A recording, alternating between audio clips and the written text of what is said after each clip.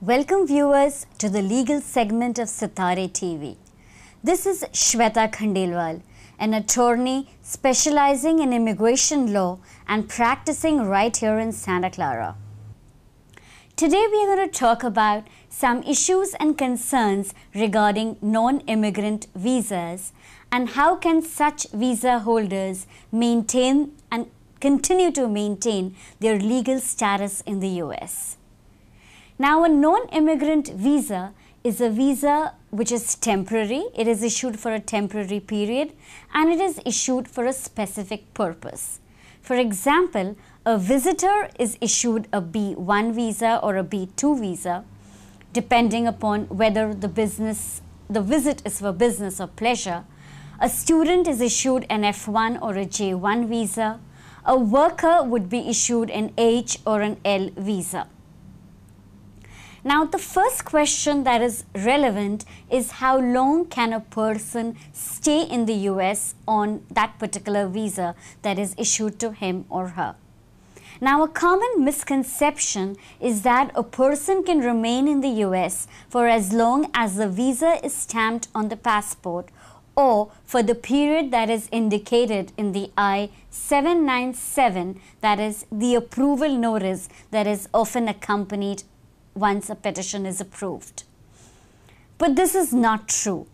The period of stay in the US is actually dependent upon the I-94.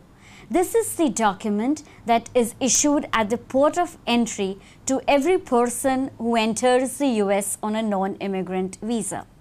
So it is a period that is indicated on the I-94 which will actually determine how long can a person remain in the US.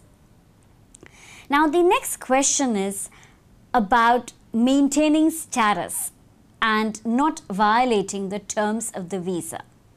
Now, for example, a student who is issued an F1 visa will fail to maintain his or her status if he or she does not comply with the terms of the visa.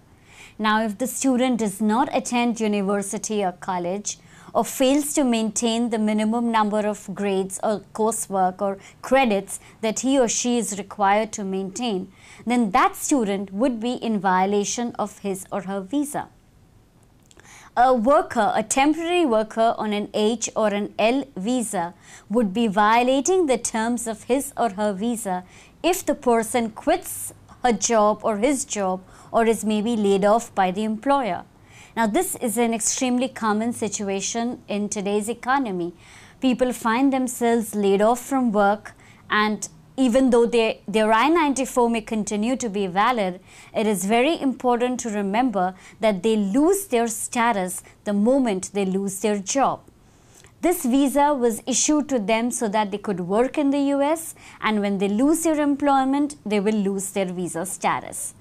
So, how exactly can this situation be remedied?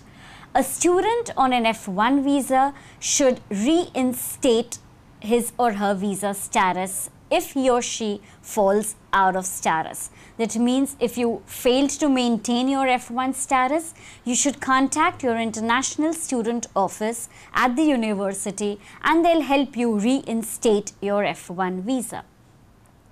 Now, an employee or a worker who has been laid off finds him or herself unemployed should try to contact another employer and have his or her visa transferred to that employer as soon as possible. There should be as little a gap as possible between the two jobs. If you cannot find another job, then the person must try to enroll himself or herself in a university or college, change his visa status from an H or an L to that of an F1. If you do not want to study, then you should change your visa status from the H or the L to the B1 visa. And if nothing works, then leave the US as soon as possible. It is very important that you do not stay in the US without a job or without being enrolled in a school or college. This is critical to preserve your right to enter the US in future. I hope you found this session informative, relevant and useful.